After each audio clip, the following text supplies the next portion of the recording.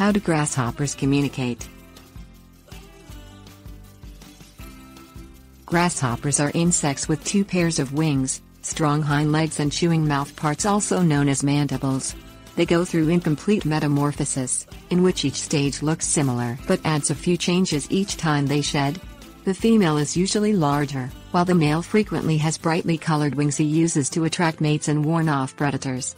These herbivores use visual and acoustic cues to communicate, as well as scent and touch. Environment.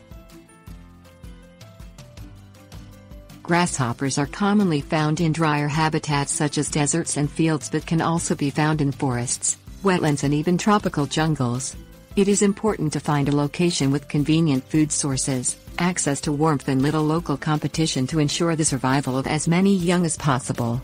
The only care grasshoppers give their young after finding a convenient location to lay their eggs is burying them in the ground and covering them in a waterproof foam egg pod. Behavior. Grasshoppers prefer warm climates. The adults usually die during winter in colder climates, although they have been observed to live years in warmer tropical areas. They tend to sleep as temperatures cool during the night, becoming active as the temperature rises with the sun. Their characteristic jumping and flying are behavioral patterns and tend to be mimicked by grasshoppers of different species in a particular area, whereas grasshoppers even a mile away will have different behavioral patterns, according to the Field Guide to Common Western Grasshoppers, by Robert E. Fott.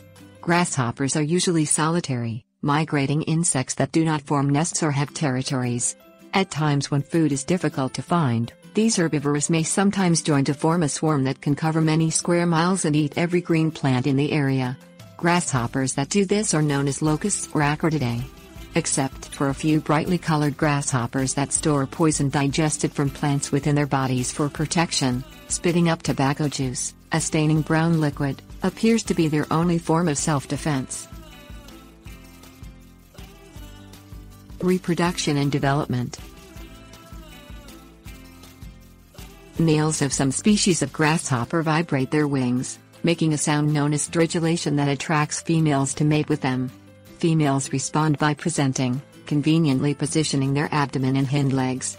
Mating usually occurs in the fall in temperate regions, after which the female lays an egg pod filled with multiple eggs, each with an embryo and a nutrient-filled yolk. The embryo's development depends on the warmth of the soil in the next few weeks. If the temperature isn't high enough, eggs can become dormant.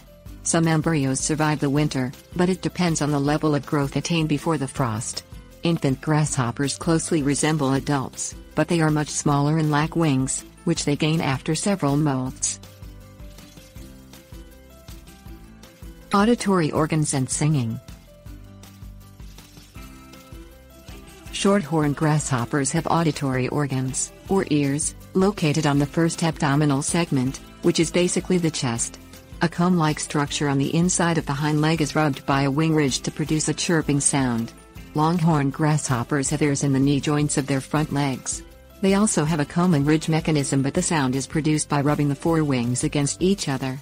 Some species also use vibrations and touch to find each other.